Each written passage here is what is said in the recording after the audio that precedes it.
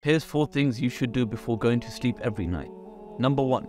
Make wudu, because the Prophet ﷺ said that whoever makes wudu and goes to sleep, an angel will reside with him in his bed, and when he wakes up, the angel will ask Allah to forgive him. Number 2.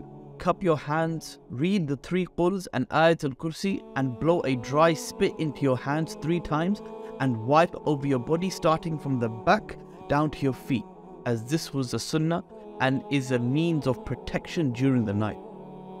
Number 3. Dust your bed 3 times, as this was done by the Prophet ﷺ. You can just dust it with your hands or with the cloth. And lastly, number 4. Remove all hatred in your heart for anyone, as one of the companions was promised Jannah because every night before bed, he would remove any ill feelings he had in his heart for others. Make this a habit and share this video so others can benefit as well.